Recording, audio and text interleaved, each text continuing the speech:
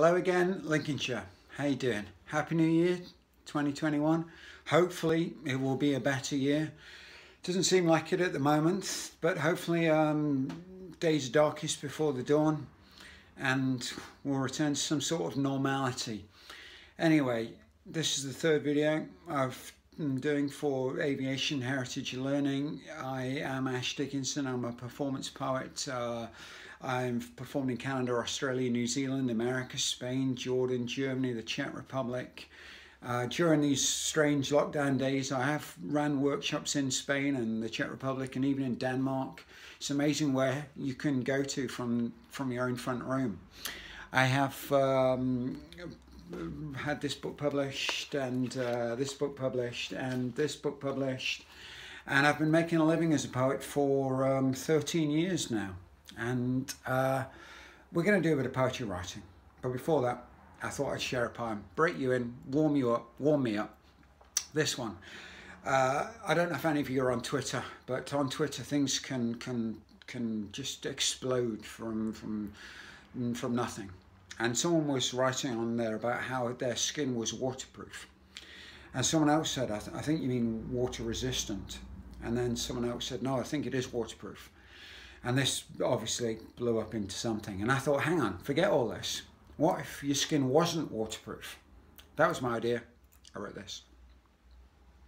My skin isn't waterproof. It is made of a fibre similar to cotton. Want proof? Leave me out in a thunderplump.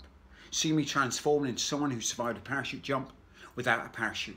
Falling, splat, spread flat, wrapped in my own tarpaulin.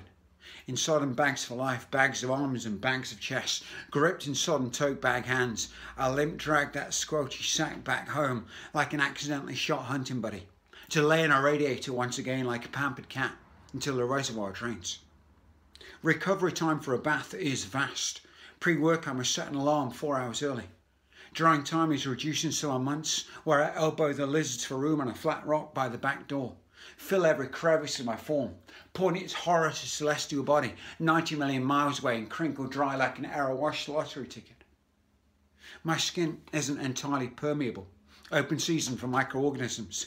The outer layer lets everything through, but the hypodermis is a seawall. My organs, like yours, are in adventurous shut-ins, holidaying indoors while my outer skin disperses, pining for the coast. One day, I hope to meet an understanding woman, open to a move to Death Valley, a thrill seeker maybe, girlish and giddy, white water riding my knee to Shangri-La, to where Christ the Redeemer stands open-armed as the skies cave in. She will know me like fingerprints, and when the rains relent, she will come back to me and stay comfortable in my skin. We're looking today at the Battle of Britain, which was a military campaign fought during the Second World War, a period between July and October 1940, in which the RAF, using Spitfires and Hurricanes, defended the skies over the south of England against large-scale assaults by the Luftwaffe, Nazi Germany's air force. It was an important victory in the war, forcing Adolf Hitler to abandon invasion plans. Hopefully you've watched the exhibition learning project video on the Battle of Britain and the artworks being toured from the Imperial War Museum. If not, I suggest you pause this video here, watch that one and return to here. Don't worry, I'll be waiting, you won't miss a thing. We're going to use two of those paintings as pictorial stimuli. This is my third video for Aviation Heritage Lincolnshire. On the other two I've discussed in brief tips for writing. I'm not going to do that here. Only to say in this case, partly write what you see. This is a take on TV's catchphrase for those of you who've had that inflicted upon them. And also think about the senses, the sights, the sounds, the smells, etc. These bring something to life, lift it off the page, make it more tangible. We're going to use a form called a nonet. If you've ever written a haiku, there are echoes here. It is like haikus to do with syllables. There are the beats within a word. The word syllable has 3. My name, Ash, has 1. Stephen, 2. Mohammed, 3. Immediately, 4. Hippopotamus, 5. A less common first name, that. These poems have descending syllables. 9, 8, 7, right down to 1. You might think they descend like an aircraft. Here are some examples of mine. So this is the nonet, descending syllables. 9 on the first line, 8 on the second, right down to 1 on the last. I've chosen this form because it can be dramatic, claustrophobic, the syllables running out, heading onward to a conclusion. Also, you can make it a shape poem. On most occasions, the line length will be longest at the top and shortest at the bottom.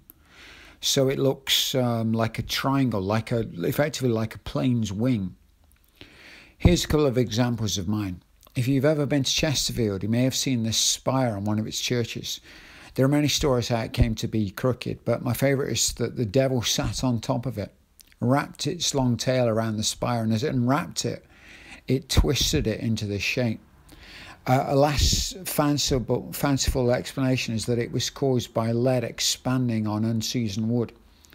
Your lines can stand alone, like in the 7-syllable line, or they can wrap around, enjambment, this is called in poetry, like in the 9 to the 8, the 4 to the 3, etc. Where you place your words can alter meaning. Also, give thought to words with dual meaning. Plans lent, to rest on but also to topple. Pinnacle and peak, a highest point in both regards. Crooked, the architect being dishonest or the wood being crooked. And at the end, luck's inspired. The inspiration came by luck. Your luck is in. The spire of the church. And one more. A friend of mine's son is obsessed with ocean life. I'd long ago thought of the wordplay aficionado. It's not spelled like this. An aficionado is someone who's very knowledgeable and enthusiastic about something, like he is. In this case, I've subverted the spelling to spell fish. This is about him dreaming at night between being awake and being asleep and his dad watching him protectfully. Note again the wordplay, his bed and the seabed, the extended metaphor of marine life, and all the rhythm in it that helps its lullaby, the rhymes in it that help its lullaby rhythms. These are two of the paintings from the previous Battle of Britain video. You're going to use these as inspiration for a nonet. You might want to just use one or combine them both. The dogfight in Over the Target might have been where the vapour trails are in an aerial battle. Write what you see. Write what you imagine. Consider the pictures. What do they say to you? You'll have 9 syllables in your first line, going down to just 1 in your last. Your lines can wrap around, but there are plenty of good 1-syllable words that you might want to use to end it. Fire, death, win, flight, home, love, hope, now, aim, peace, etc., etc. You don't have to start with a 9-syllable line when you're writing. If you've got a good 5-syllable line, start there.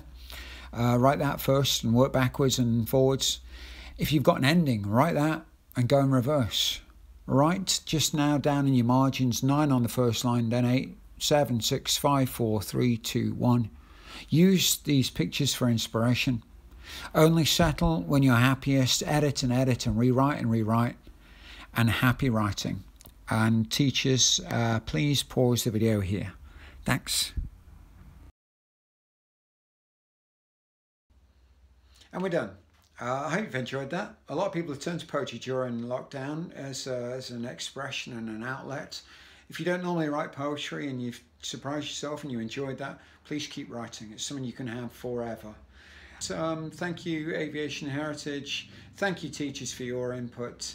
Please keep writing, and until we meet again, chocks away.